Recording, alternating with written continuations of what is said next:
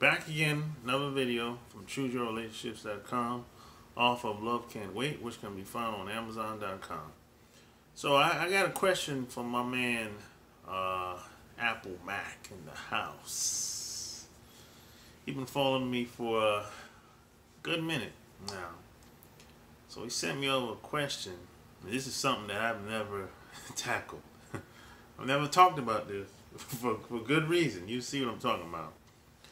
He said, what if your mama was a thought, you know, the hole over there, that's the acronym. How do you shake off the programming of being raised by a thought mom? Oh boy. Ooh. Ooh. Boy, this is the first time anyone ever asked me this. So what do you do if you were raised by an unfit mom? And what if your mom was considered to be loose? A loose girl. Loosey-goosey. You know, this is a touchy topic because, you know, a lot of guys, men and women, talking about the mom is off limits. No one likes to think, or they might think it, but they don't like to talk about how their mom wasn't the best mom. If she's unfit, she could be considered a hoe by some people's standards or use of language. But hey, you know what, man? We don't get to pick who our parents is, how we were raised, where we were raised. We don't get to pick that. We come in this world as kids. We come in this world as a baby, and we raise up as kids. And I truly believe our parents do the best that they can with whatever they have, with whatever they know. You know, they do the best they could. Now, once we get to a certain age, at some point, maybe our parents didn't give us the best guidance in the world. But at some point, you're going to come to a point, certain point down the road where it's like, look, I gotta take the bulls by the horn, and I gotta do what's best for me. I gotta forgive my parents, forgive myself, and I gotta learn better. I got to do better. I have to take responsibility for my life. Everything that happened in your life, of course, it wasn't your fault. Good, bad, or indifferent. You were raised by somebody else like all of us. Whether it's your grandparents or your parents, whoever. You know. So, if you were raised by a not so good parent, unfit parent, maybe your parent had some issues, alcoholic, drug abuse, etc., on and on. Who knows? If that's the case, you're going to have to strip down mentally. You have to mentally reprogram yourself. You have to basically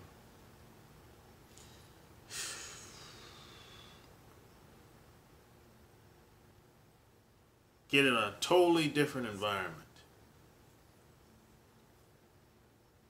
You have to. And you have to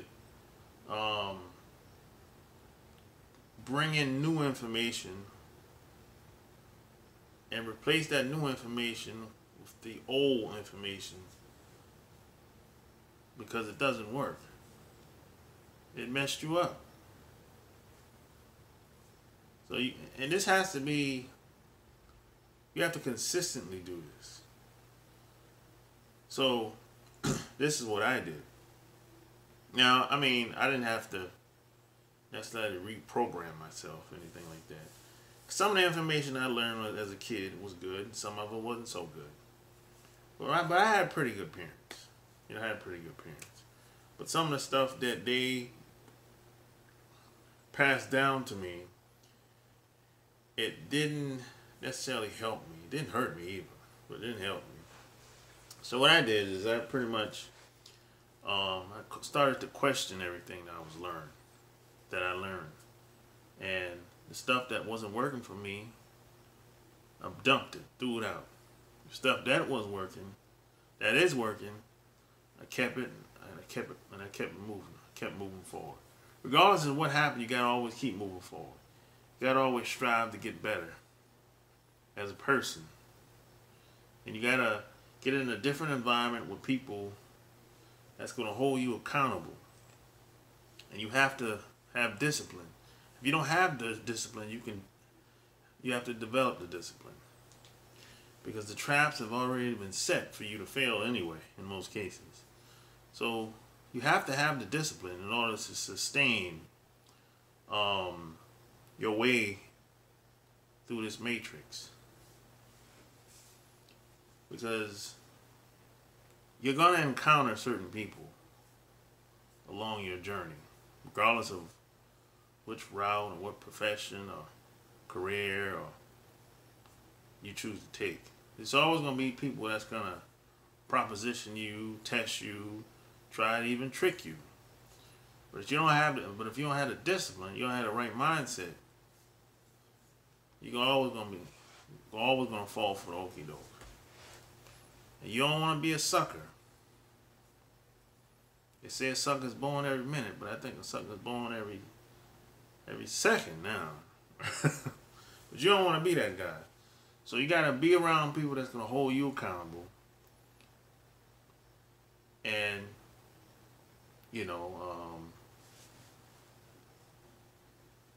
read books on whatever you want to learn. Audio books, DVD programs. You have to get into personal development. That's what I did. I just got into personal development. You have to feed your mind. I'm talking like every day. It's an ongoing thing. This has to be like your car has to be like a university on wheels. You have to have, like for me, for example, I got over 500 books, and I haven't read all of them, but I know I read at least 500 at this point, and I still read books to this day, and I still meet people to this day based on the area of my expertise. And I'm always going to be doing this. It's never going to stop. It's like I know people all around the world, all around the country at this point. Some of us in the same thing, some of us not, or similar. But this is how you get better, because you're only as strong as the people that travel around you. And this is how you hold yourself accountable. You build discipline, and you have to develop skills into something that you can potentially get paid to do for the rest of your life. It could be more than one skill, you know. So now you might have to. Now here's the other side of this. You're gonna lose some of your friends, some of your families. They're not gonna want to hang around you too much no more. And you have to put space. Spend less time with your family if they're not on board with where you're going and what you're doing. That's a part of the game. Someone might say, "Hey, you acting all uppity." Someone might straight up start hating on you. That's to be expected. Don't expect anybody in your family to be jumping up and down and high-fiving your ass. That's probably not going to happen. It happens in some families, but very few. Very few, you know. But, you know, you probably have to filter and meet a lot of people before you meet the people that you really want to be around, more than likely. And sometimes, if you're the only person trying to do something, it might be a little, how should I say, maybe a little lonely at times, or maybe you might feel secluded. That's the word I'm looking for. A little secluded. You might feel like you want to meet other people that's into the same thing you're doing, but you don't see them and you don't meet them. So if that's the case, you might have to travel. You might have to go to a conference, a seminar. Could be in your local area, or maybe they come to your local area, or you might have to go out of state, or go to the closest city, wherever you live at. So, you know, and this is a long game. This is not like a overnight thing, something that's gonna happen like next week. No, it took me, when I got into personal development, it took me about 2 years before I started to see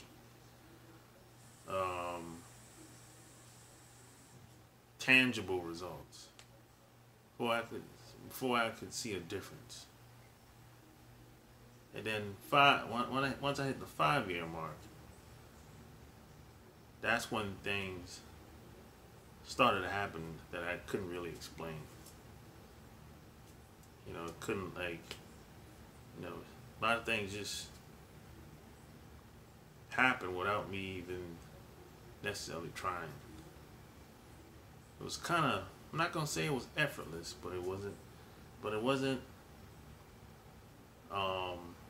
what I was looking for. That's what I would say. And this happens socially.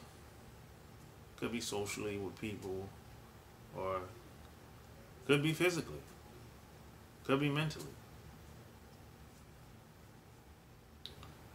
So you got to think about it like this. It took you a long time to get programmed growing up. So it's probably going to take you a long time to get deprogrammed into what you want to be or who you want to become. So think about it like that. But the only difference now is once you get into personal development, you're doing it your way. You're doing what you want to do. You're becoming the person that you want to be, instead of becoming the person that your parents wanted you to be.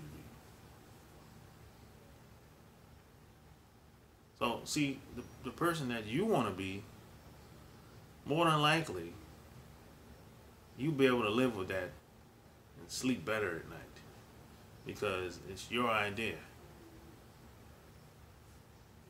And if it doesn't go your way, whatever doesn't go your way, you won't have anybody to blame but yourself, because it was your idea. You know, so see, when we're growing up, as kids, we're kids.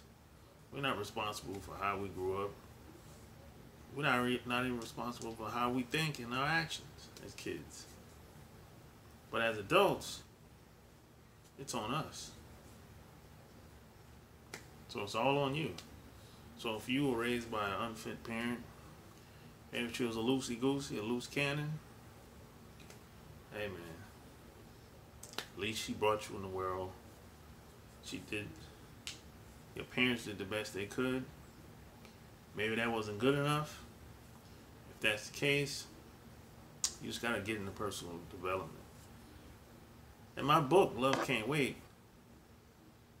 it was all about personal development. it was much bigger than just dating women. My whole book, Love Can't Wait, was all about personal development. So hey, you can find all about that on Amazon, Amazon.com. Click the link below to find out more about my book. The whole book was about personal development, from top to bottom, because you have to have a certain mindset. If you don't have a certain mindset, if you don't have, if you're not grounded spiritually, financially, mentally, it's gonna be very difficult for you to make it out here today. Just like I said, the traps have already been set. If you don't know the game, don't understand the game, you're gonna pretty much always fall for the okie doke. So hey, go get my books. You can read all about that. You know, check out my website, chooseyourrelationships.com. So you tell me, did you have a mom that was unfit by some people's standards? And if so, tell me how you overcame some of the bad programming. So hey, if you like this video, give me a thumbs up, share it, subscribe to my channel, check out my website, chooseyourrelationship.com. Until next time, I'm out. Peace.